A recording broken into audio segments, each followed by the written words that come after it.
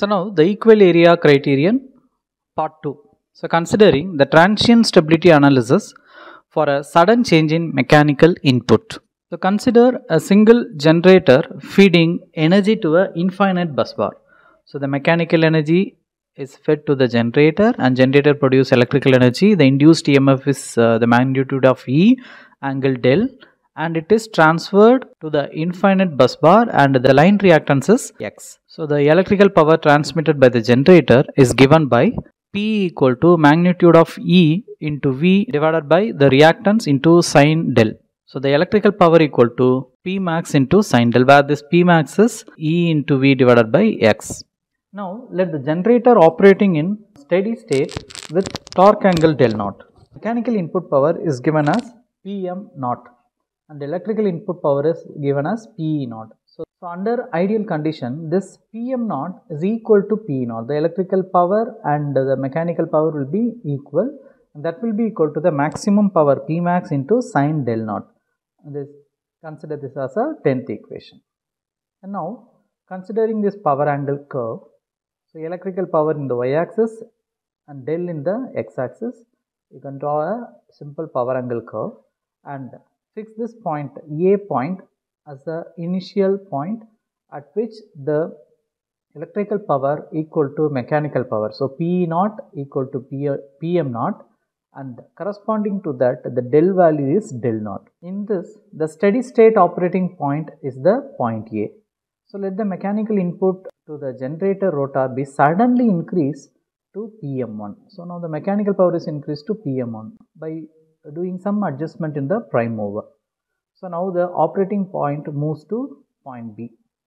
Since the mechanical power is more than the electrical power, the generator will have an accelerating power Pa. So that accelerating power Pa equal to the mechanical power minus the electrical power. So the mechanical power now increased to Pm1, and this mechanical power is greater than this electrical power, and that's why we call this as a accelerating power Pa. And this is your 11th equation. Now, due to this accelerating power Pa, the rotor speed increases and the rotor angle also increases. Due to that, the electrical power increases. So the P starts to increase. By seeing this graph, from A point to B point, the electrical power also starts to increase. So already the mechanical power increased to this level, and now the electrical power also starts to increase. So operating point moves from A to B. So at point B, the mechanical power Pm1 is equal to the electrical power Pe1. So corresponding the torque angle will be del 1. So further the operating point moves from point B to C.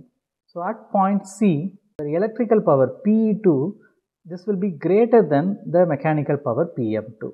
So here the electrical power exceeds the value of the mechanical power. So we call that as a negative power or the decelerating power.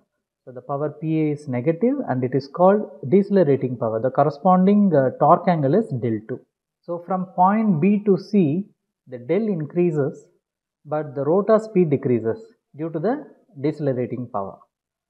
And now the point C decides the damping of the system. At C, the speed of the rotor will be equal to the synchronous speed, and from A to B the speed increases, and from B to C the speed decreases. At C the speed is equal to the synchronous speed. Now thus the rotor oscillates between this A and C, and finally it settles down at this B point. So A to B is accelerating area and B to C is decelerating area. Rotor oscillates like that and it settles down at B. So area 1, so we can draw this line, and now we can consider this A, B and this particular part as area 1, B, C and this part is area 2. So area 1 is accelerating area and area 2 is a decelerating area. As per the stable condition, area 1 is equal to area 2. So the system is stable if integration of del naught to del Pa d del is equal to 0. To satisfy this condition, you have to equate the two areas. Now after oscillation, the system will settle down to a new state. In this new state, that is at B, your electrical power equal to mechanical power. PM1 equal to PE1, that will be equal to Pmax into sine del 1. The corresponding torque angle is del 1. This is your 13th equation. And now area 1. So to consider this area 1, the del varies from del 0 to del 1, the integration of del 0 to del 1, and this is the accelerating area. So we need to substitute the accelerating power PA.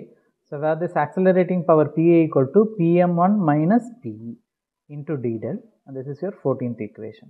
And now area 2, torque angle varies from del 1 to del 2, and this part we call it as a decelerating area. So under decelerating area, your power PA will be equal to electrical power minus mechanical power. So electrical power is greater than the mechanical power, so you need to enter electrical power first. So PE minus PM1. This is your area 2 and the 15th equation.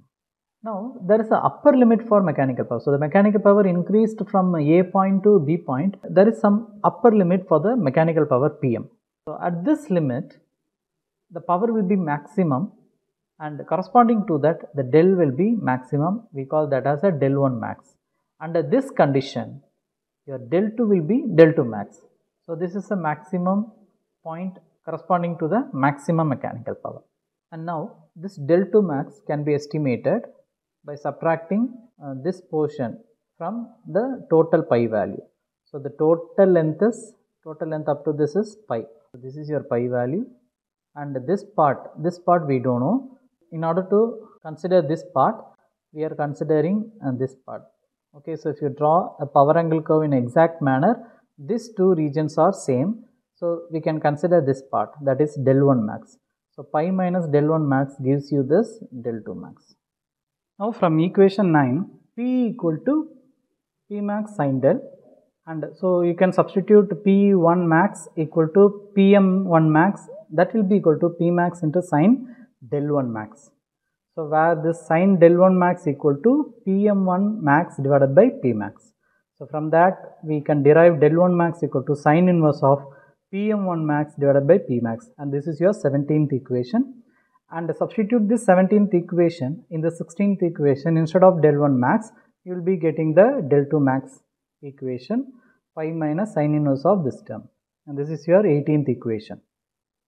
So from this figure, further increase in the PM1 max, that will lead to the increase in the area 1 and decrease in area 2. So the area A2 will be less than area A1. So that will lead to the instability. So the accelerating power will be greater than the decelerating power there.